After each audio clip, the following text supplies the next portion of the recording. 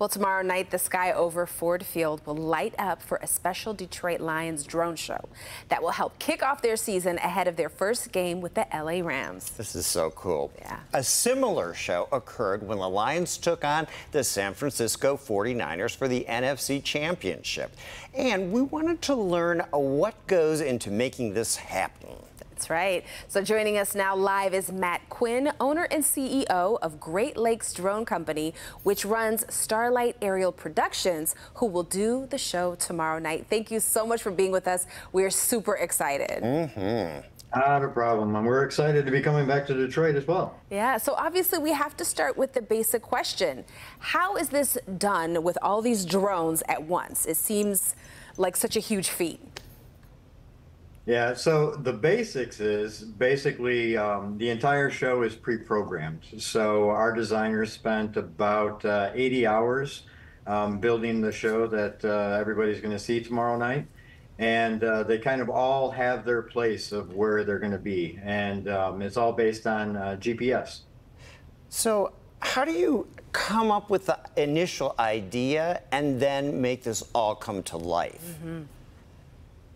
Well, we work very, very closely with the Lions staff, and basically what happens is we develop this storyboard, and then there's a lot of back and forth of trying to finalize it between our flight times and what's going to look good in the sky and what the message is and what we want to give to the audience and to the community and everything and stuff, and then we come up with our final storyboard and build it out.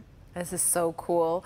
So I'm going to put a little pressure. Is there anything you can tell us, a little hint you can give to us about when it comes to tomorrow night's show? I think the only thing that I'm going to say is more.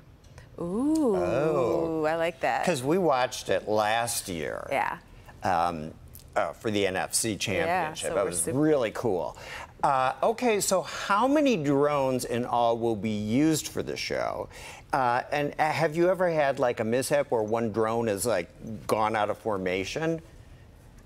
Well, I think every drone light show operator out there will say that there's always that possibility. There's always that complication. Basically, imagine trying to run, 400 or 500 cell phones at the same time, all running the same app.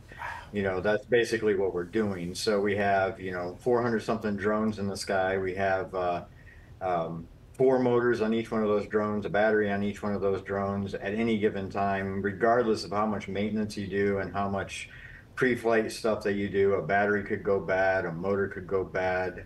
That's why we have all the safety requirements that we have. One of the big things that we're going to ask everybody that's coming out to the show is that, there's a lot of drone operators that come out and film these shows. And we specifically don't make a huge deal about not doing that. Earlier this year when we were out there and did this show, we tracked 92 other drones flying around filming our show. All that we do is we ask that if you do show up and you do fly a drone, follow the rules and stay far away from our show. So that way we can operate our show safely. Thank you for pointing that out, because I think a lot of people might think, oh, this is cool, let me take my drone out there, and that's not what we want, and we want them to stay far, far away, right?